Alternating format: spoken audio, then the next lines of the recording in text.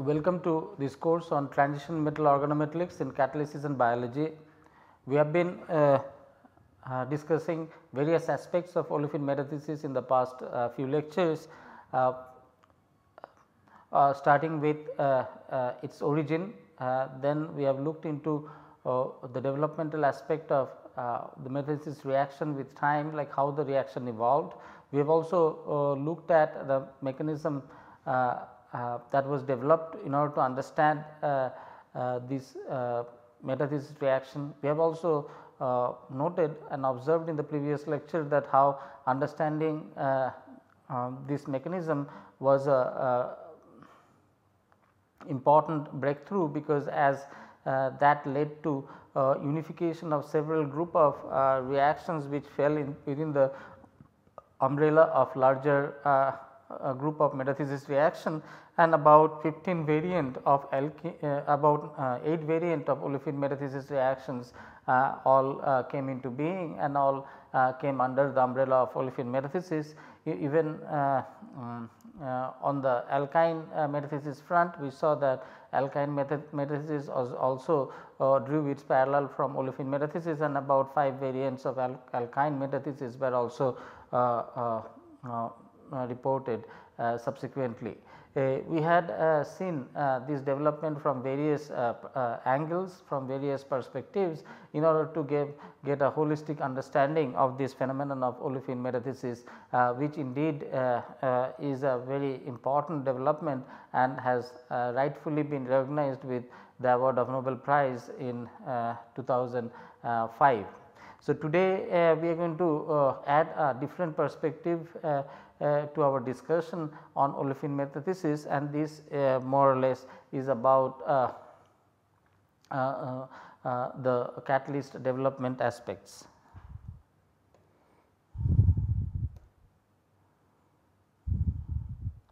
Now, so far we had noted that metal carbenes are important active catalyst for olefin metathesis. So, these are called carbene species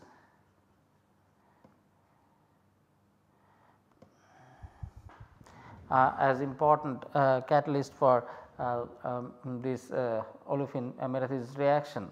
And there has been a subsequent studies on synthesis of various kinds of carbenes, and as a organometallic chemist, this metal has been studied for studied as a function of metal, with several metals coming into play, for example, tungsten, molybdenum, ruthenium, so on and so forth. So, as a result, many carbene complexes were subsequently synthesized, starting with the Fischer carbene as well as Schrock carbene, tantalum like early transition metal, so on and so forth. And these also led to formation of various types of metal carbene species, Fischer type carbene and Schrock type carbene, and where we have also discussed this in great details, and where we had observed that even though these all are metal carbene moieties, however, their reactivity as well as the electronic nature of bonding between metal and carbonic fragments are different, and hence they behave differently. In this context, today we are going to focus our discussion a bit more on metal, and trying to understand the function of the reactivity of the metal carbene species as a function of metal. Now, what emerges from the various synthetic studies that have been undertaken is the fact that molybdenum catalysts are very reactive,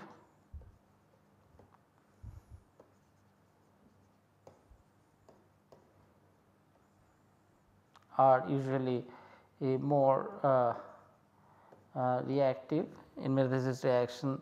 On the other hand,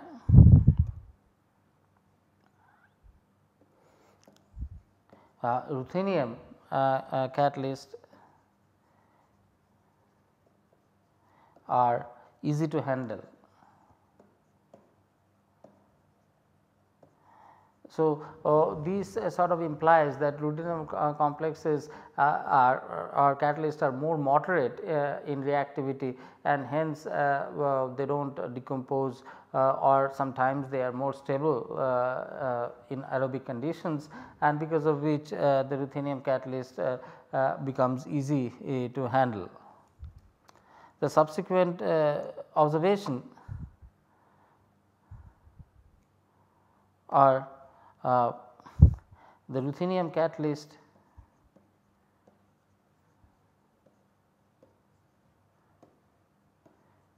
with NHC ligands are most active. Now, this is an important observation and also an important breakthrough, because that gave a lot of importance to the developmental aspects of NHCs as a ligand. Now, in our last class we have also spoken about how these singlet carbenes in the form of N-heterocyclic carbenes which are of the formulation of this type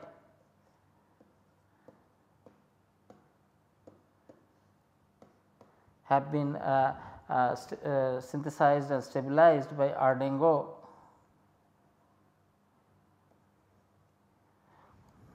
and that what we see later that becomes a very good ligands for developing this metathesis catalysis. So, this is an interesting development which sort of came out of different carbenic complexes that people have gone on to make in order to study the stabilization of metal carbene moiety, and also the implication of carbene complexes in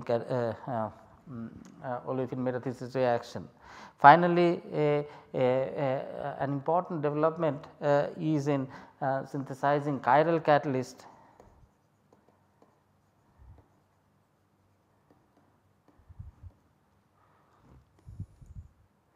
in for asymmetric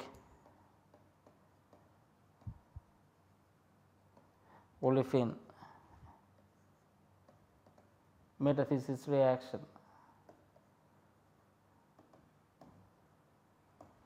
So, this also is the next level of development where one can carry out or one strives to undertake this metathesis reaction in the next level in terms of being able to doing it in a asymmetric fashion using chiral catalyst. So, all of these led to development of the catalyst from different aspects in terms of their reactivity, in terms of their ability to being handled in air as well as in their ability to carry out the reaction in asymmetric fashion, and also the rate of the reaction.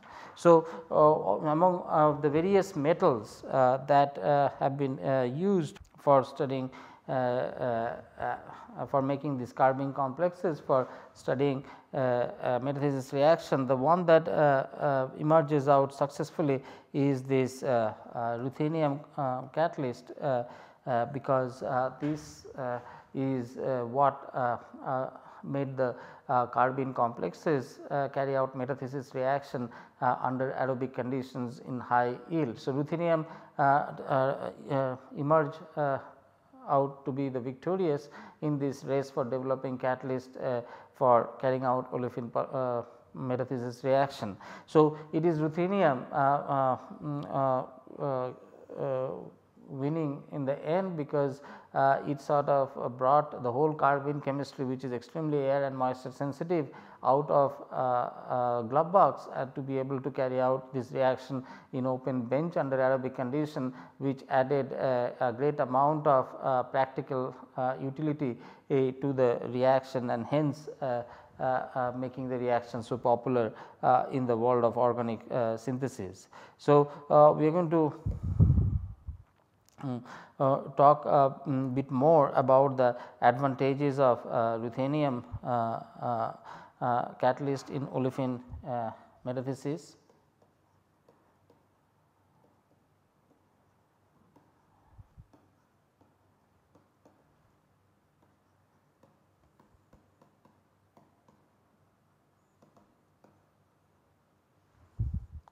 And what we see that this ruthenium forms easily stable carbene complexes.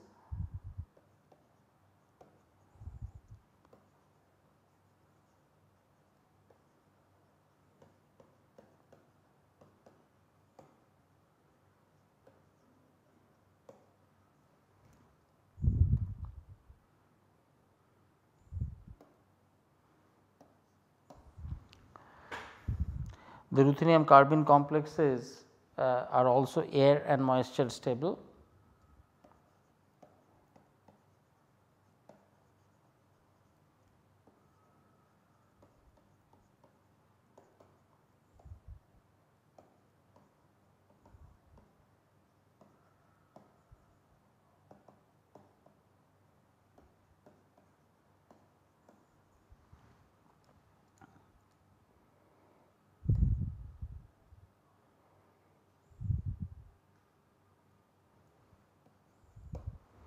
Third, the another important attribute of ruthenium catalyst is this ruthenium carbene complexes are tolerant to a wide variety of functional group, that they do not react and get poisoned by the functional group.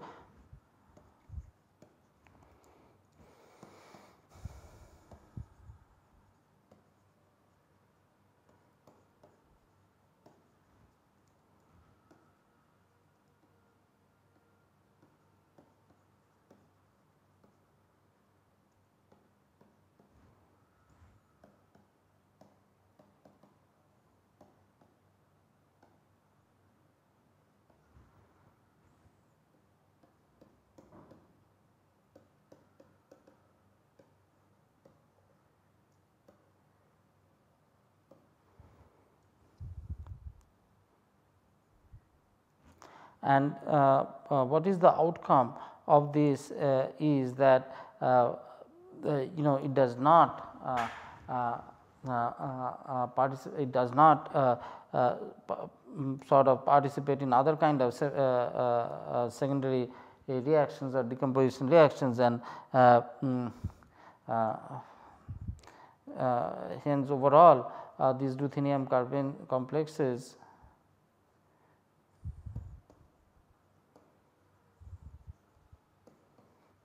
for metathesis reaction. So, this is the overall verdict in favor of ruthenium winning over, and this probably is what made Grubbs famous, because Grubbs is the one who developed ruthenium carbene catalyst for metathesis reaction. And it is to be noted at this juncture is that Grubbs initial proposal or hypothesis for the mechanism of metathesis reaction did not turn out to be true. However, that is made up by this development of ruthenium catalyst, which sort of brought these very air sensitive metal carbene complexes out of the glove box for in open air for benchtop chemistry, which added great applicability to this reaction. Eventually Grubbs went on to win Nobel Prize because of this contribution. So, it is Grubbs who is noted for the development of ruthenium catalyst for metathesis reaction, and the reason they have become so successful is illustrated over here by the fact that they are very easily synthesizable. They are also very easy to handle, stable in air and moisture, and also they are tolerant to wide variety of functional groups. So, a large types of different reaction can be taken up using ruthenium catalyst.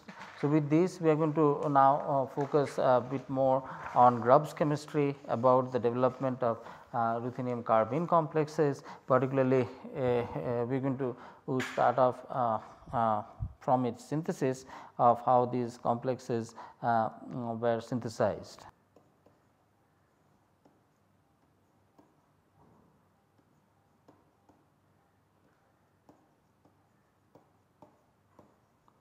Ruthenium carbene catalyst.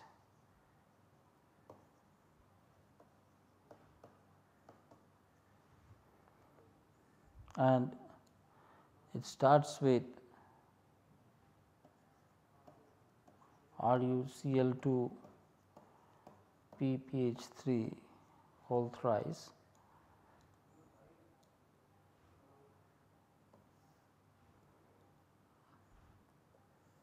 that when react with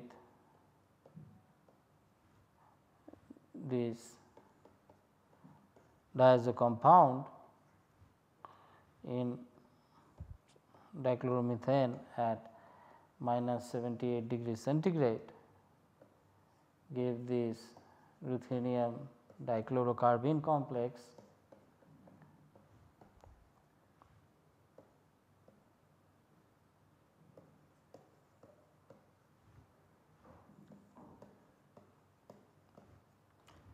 R equals methyl ethyl. Also this when treated with another para C6H4X again in dichloromethane at minus 78 degrees centigrade, gave this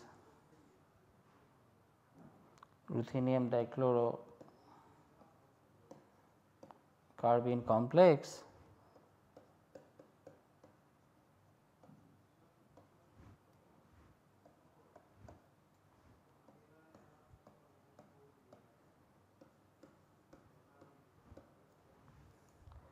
with further reacting with 2 cyclohexyl phosphine 2 equivalents in dichloromethane at 20 degrees centigrade, giving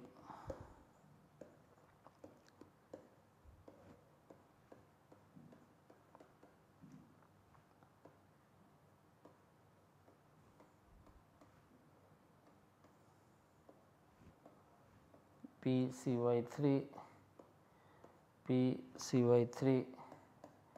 X equals hydrogen chloride. So, the point to note here that these are kind of very facile reactions which are synthesized from this ruthenium dichloride triphenyl phosphine trace compound by reaction with this diazo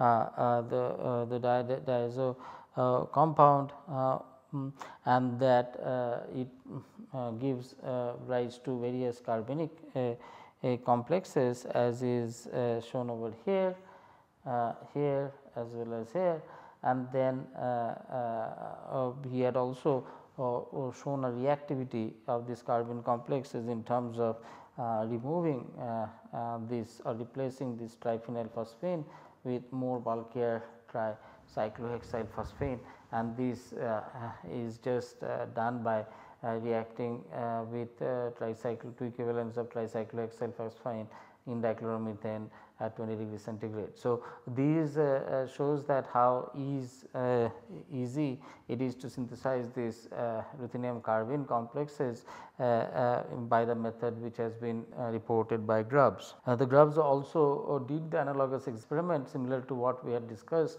about Fischer in the previous class, that he took the ruthenium carbene complexes and reacted with various olefin to generate the subsequent new type of ruthenium carbene complexes of the olefinic fragment and different olefin, similar to what we had observed the Fischer did in the earlier discussion. So, we are going to discuss that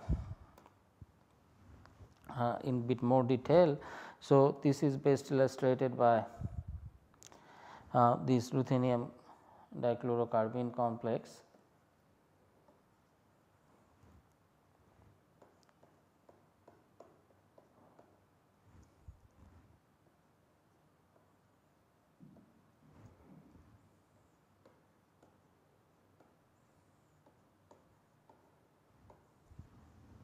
So, that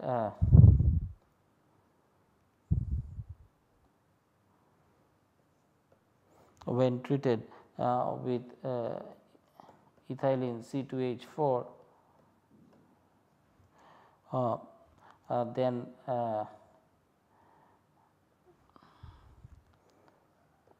an olefin which is a fragment of C2H4 and this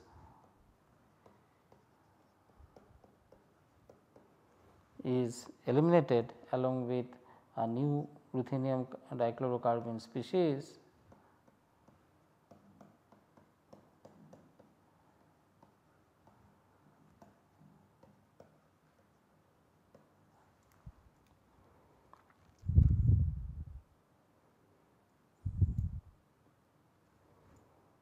similarly the reaction with another olefin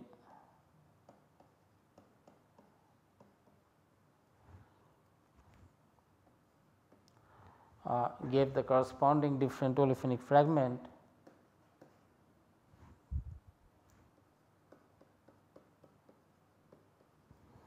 along with a generation of a different kind of ruthenium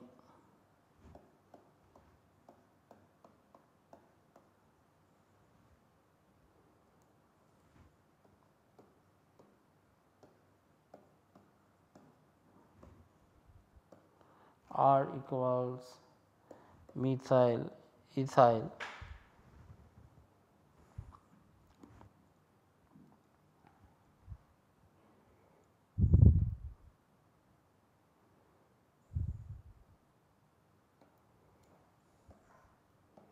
the reaction with an alene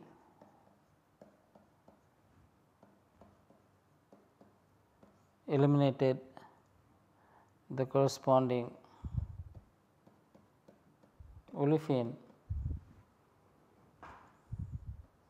with the generation of the following interesting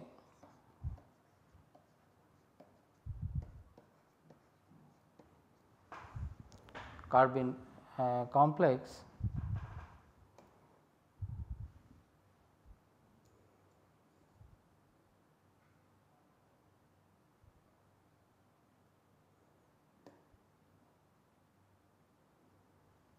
and lastly the reaction with another diene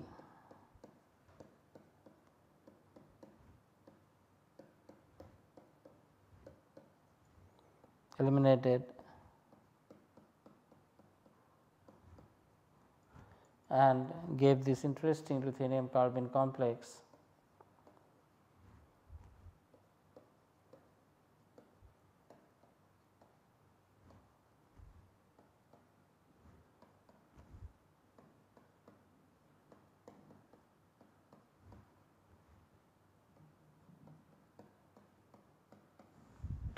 So, this is a very beautiful study in which one could show, Grubbs had shown that how this ruthenium carbene moiety could be converted to 4 different types of 4 different types of ruthenium carbene compound depending on the reaction. So, this indeed is a very interesting result which had come out of this Grubbs study. Now, these compounds furthermore highlight the importance of ruthenium in metathesis reaction, because what it shows is the versatility of formation of various kind of ruthenium carbene complexes under reaction with different olefins, and this further reinstates the fact that these ruthenium carbene complexes can generate many other active species, carbene species, by reacting with different olefin during the course of the reaction, and this is what has been highlighted as the chain aspect, chain reactivity aspect of olefin metathesis reaction. So, with this we come to the end of today's lecture, where we have discussed about the importance of ruthenium in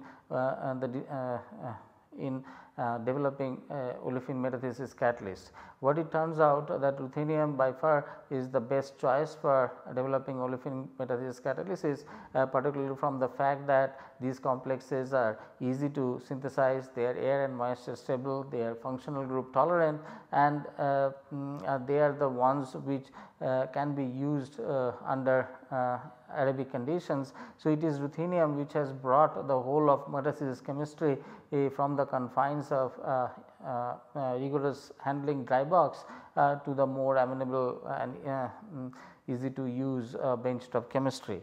And this had been a seminal contribution of Grubbs, which indeed had made otherwise so difficult organometallic chemistry being so easy to be carried out in open air.